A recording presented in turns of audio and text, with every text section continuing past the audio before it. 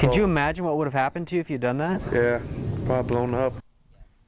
Probably blown up. Coyne wants to know, how does such a simple plumbing repair become so potentially dangerous? You know, there are a few things more aggravating than a clogged toilet, and when you need a plumber, you need a plumber. So our Dan Tilkin looks at why a Salem man thinks a plumber was trying to take advantage of his urgent plumbing problem. Dan? Well, you see this hinges on a text message from the plumber to his employee about an underground pipe. This is the text message right here. You see it says, break it, right there.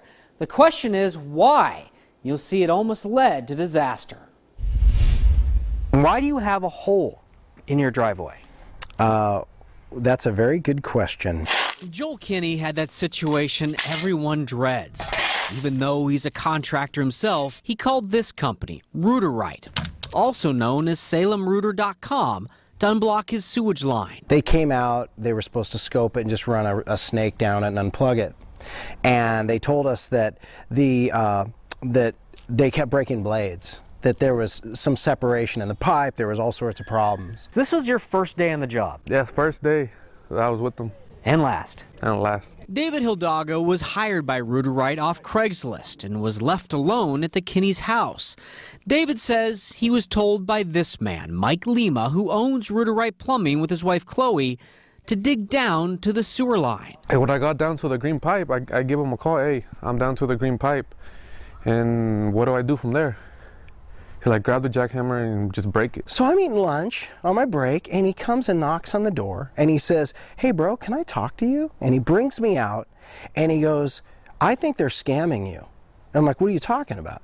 He told me to break your pipe. So I tried to break it with the shovel at first, but then he just kept calling, and I was like, this doesn't seem right, you know? Yeah. Why would he keep calling just for a pipe? David says that's when he got an alarming text message from Mike Lima. Why does your husband send this text the day Blaber? I read it to Chloe Lima when she asked to meet us in a park for an interview. When he not outside, break it. If he asks, tell him it's a bad pipe and it got some break in it. But break it when he not around. Okay, don't say anything until you break it, and you're going to call me and let me know. Correct.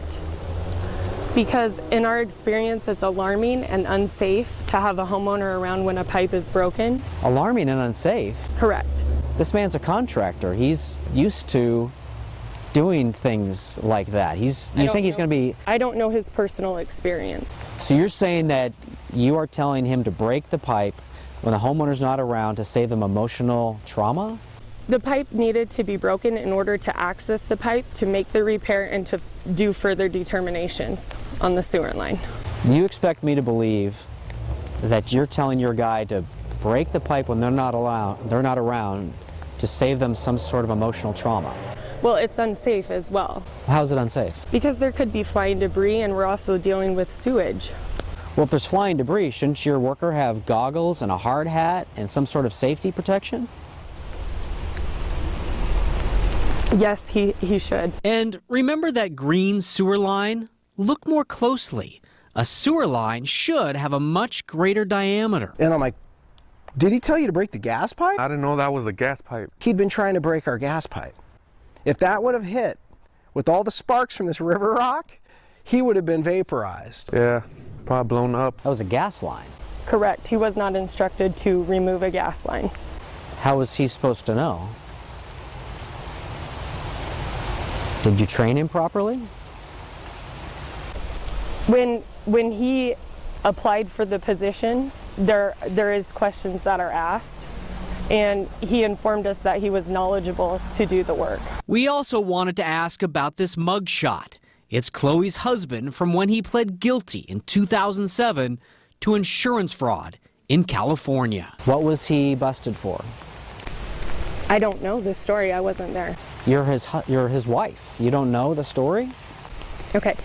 I'm going to end the interview now. I appreciate your time very much. I just think when people see what happened and then find out he had a conviction for defrauding people, they're going to wonder what happened. I can't thank him enough for stepping up, and he's the hero in this whole thing. We would have never known.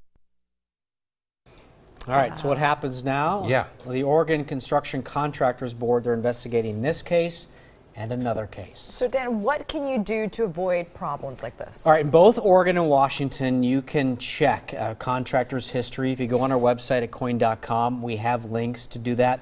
Another big piece of advice, ask your friend, hey, you know a good plumber? Yeah. That is one of the best pieces of things you can do. Also, what really important to do, get a second opinion. But you know how hard that is? Your toilet's clogged and you're going to call for a second opinion? You want something cleared up right away. Yeah, exactly. But the scary thing here was that was a gas pipe. Yeah. Yeah, break he the was gas hitting pipe. it with well, the he told him shovel. to do it with a jackhammer. Break it with a jackhammer. Incredible. Wow. Yep. Keep us posted on this. I know you're still looking into it. Yep, we are. Thanks, Dan. Hey, and if you